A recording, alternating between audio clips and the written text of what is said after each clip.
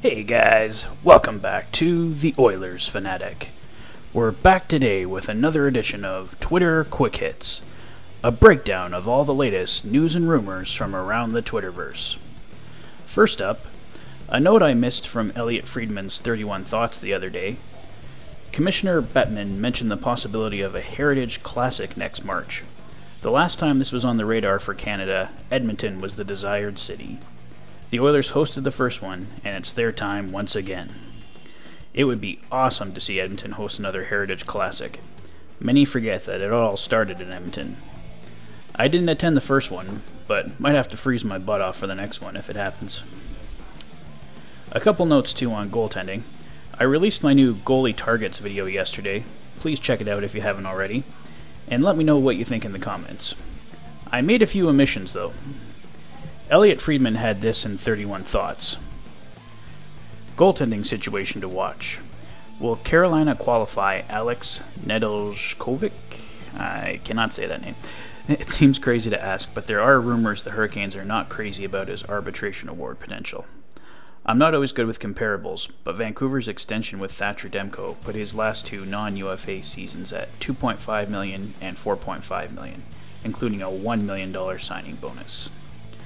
Sounds like the Hurricanes are playing hardball. They just do not like spending money in Carolina. Of course, everyone could have had Alex for free last year off waivers. Pretty sure that's happened a few times, including with Jordan Binnington in St. Louis. Never overlook the waiver wire. Hat tip to Nathan Grin in the comments for pointing out that I missed a big target in Vitek Vanecek from the Washington Capitals. Vanecek is a very promising young prospect, and the Capitals are in danger of possibly losing him in expansion to the Seattle Kraken. He signed for one more year at just a $716,667 cap hit. Definitely another name for us to keep an eye on. Kurt Levins posted his latest 9 Things article at the Cult of Hockey.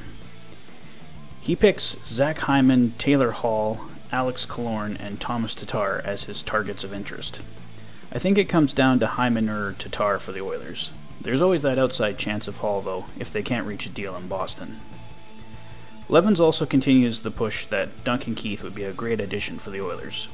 I agree, as long as it's the right price.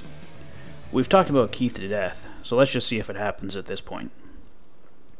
Lastly, the Two Mutts podcast put out these 2 tweets yesterday. The Anaheim Ducks and Ryan Getzlaf have agreed to terms on a contract extension according to a source. It's believed to be a 1-year deal around $3 million. And don't be surprised if you see Taylor Hall signs with the Edmonton Oilers for 7 years around $5 million. Don't take either of these as gospel. Joshua Marshall claims to have lots of scoops, but I don't recall seeing any of them pan out. Although I would say Ryan Getzlaf signing in Anaheim is most likely, and Taylor Hall is a possibility for the Oilers. That's all for today, guys. Enjoying the videos? Please like and subscribe for all the latest Oilers content. You've been listening to The Fanatic. Thanks for being a fan.